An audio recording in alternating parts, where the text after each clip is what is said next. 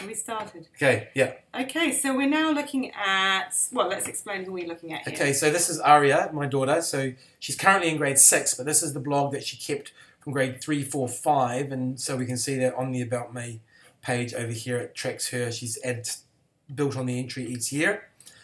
So it's used extensively by the grade 3, 4, 5 homeroom teachers. It's essentially a combination of a blog in the traditional sense of a reflective blog, but it's also a place where the students would publish their work as opposed to doing it in a workbook often, you know, even something as small as this. So this is a weekly kind of independent reading thing, and it's simply the responses like the English teacher was doing, etc.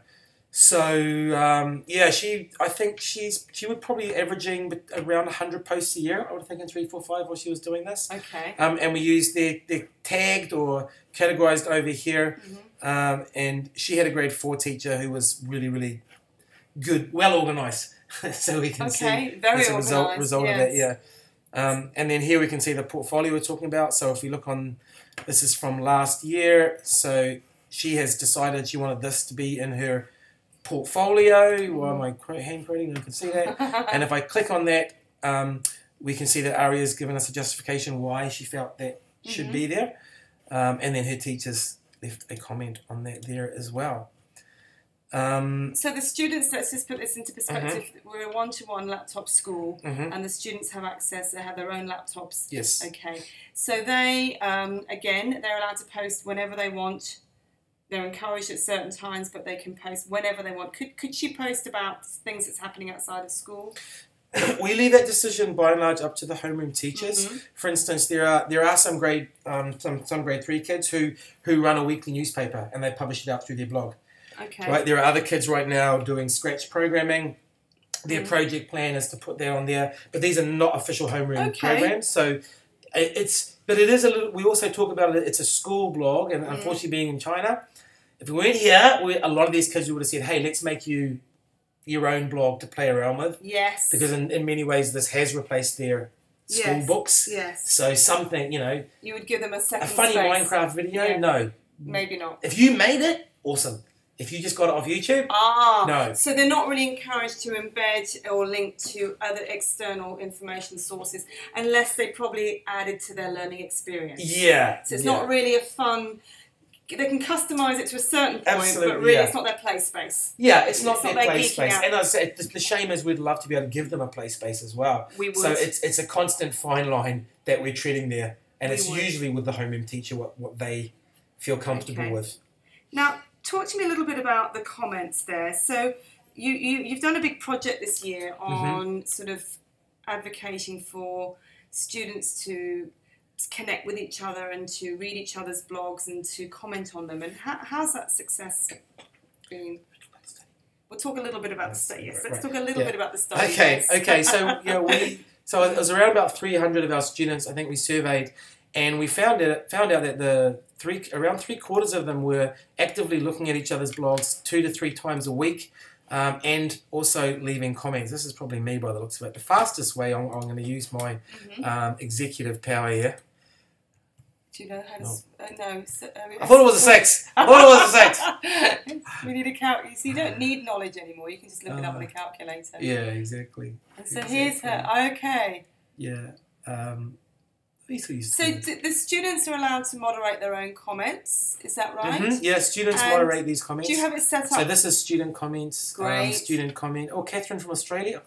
Excellent. Oh, right, okay. Yeah. So Aria made a keynote video about apartheid. Yes. And then this woman picked it up off Twitter, and she's South African. So she left a comment on Aria's blog. You talk about Twitter. Isn't there an age restriction on Twitter? Or I think her dad might have tweeted it for her. Okay, so it's a partnership getting onto those other micro-blogging platforms. Yeah, I mean, and lots of people outside of China would have Twitter built in here, right? They just... Of course, which we, one of the things another thing we're restricted about here. Exactly. So there's a lot of... Student. Great. I'm very active, you see. Yes. Student, So that's something that you really are actually, this is who's that? Hi, I'm Quinn, I'm 7. I really like that science project of yours. I liked it so much I might make it too. Fantastic. Oh, she used Minecraft to show conduction, convection, and radiation inside a house, I think. And I don't know how this. So because we don't have, these are not Googleable. I know that we take that searching facility off, and it's not because we don't want them open. No. There are other reasons, because we're in China. Exactly. That's right. But normally we would be advocates for having that Google search. Yeah, well, EasyBlog.org is Googleable. We have that option to have that on or off, and we don't quite.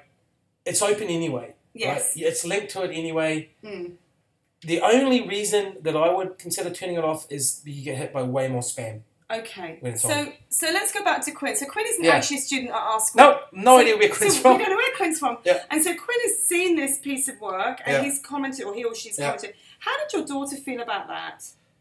Well, I mean, she's that's all she said. Had a lot of fun making things. Surprisingly, I'm going to be very, very honest with you, given this is for research, nowhere near as excited as I am as her dad and the tech coach. Quite blasé. I know, they're more connected than look. I don't think they perhaps see the significance of other students learning from their learning experiences. I know, they don't. Yes. And it's really it's surprising. It surprises me. Great. Okay, so we've talked about that. Now let's talk a little bit about scaffolding. Okay, so obviously your daughter and other students, they don't just naturally become reflectors, do they? And they don't naturally go and decide how to write comments. I'm sure it's modelled extensively by the teacher. Yeah, we've got a whole YouTube channel on all of this stuff, right? You do actually, so I will put that link into the whole YouTube channel. But our teachers, do we have any protocols at WAB about that, or is it just something? Yeah, it's not a pro. We have guidelines. I mean, and that's what we help the teachers work with and develop. But basically, things very common is the 2 stars and a wish. Yes, I forget about that. Yes, that 2 stars and a wish. Right? Yes, for comments. And then there's another one that's really, really commonly used, which has escaped me now. There's 2 really, really common ones: 2 stars and a wish, and something else. And if you go into some classrooms, you'll see on the wall they have good comments and there'll be guidelines and protocols and templates almost for making a comment. I'm not convinced on those. I question their authenticity. I think that, and I think as the students get older and they learn to see the value of learning from each other.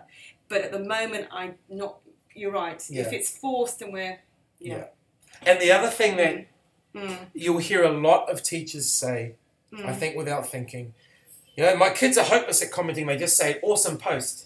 Look, I'm sorry, if you've got Quinn from who just says awesome post, and I spent hours doing something and everyone else didn't even leave a comment, I'd rather have the run. There's no such thing as a bad comment. Exactly. It's a shame that we can't see how many visitors visited that page. There's no, maybe... We can, actually. We track all that. I guess we could, couldn't we? We had 1.5 million page views this year so far. But individual posts. Yeah, individual posts, That would be good, I'm not sure we can do that. I have to ask... Let's just wrap this up with one final question. Is okay? So language is a really important thing in our school, and because many of our students are bilingual or trilingual or multilingual, like you are, Phil, and me. We're very bilingual, aren't we? Okay. So can we look at Can we look at the Chinese? Because this is quite funky, isn't it? Okay, yes, this is extremely well used by our Chinese department. This one's broken. I think that's one of the missing TogiTube videos. Yeah. But there is lots of, obviously because WordPress or the technology doesn't care what language you're writing in. And then it also means that children whose parents or grandparents, whose English isn't their first language, can also, participate. So we've got a comment here. I think this was from her mum, but there are also, and that's the comment from mum there. And... it's been translated. Yeah, you know what? I think it might just be my Google doing that. My Chrome, sorry. Okay, or Mum has translated it. No, look at it. Mother C of the more confused. Perhaps it is. Yes. It's like an auto translation going on there. But even so, that's great. But what's cool? Yeah, I can now, and this is something we've developed this year. Is don't put it in a PDF, teachers. Yes. It's an image. It's a screenshot. Yes. But what they do now is they just type it in directly, right? Right. So as dad, I copy that. Yes. I go to Google Translate, and I can get an idea of what she's doing, and it's really, really cool. Because your Chinese isn't quite up to that. Not quite up to that. I'm fairly sure that's one, but after that, I'm lost. That's brilliant. Yeah. Well, listen, thank you for sharing all of that, and that's okay. And I'm sure I'll be back with more questions.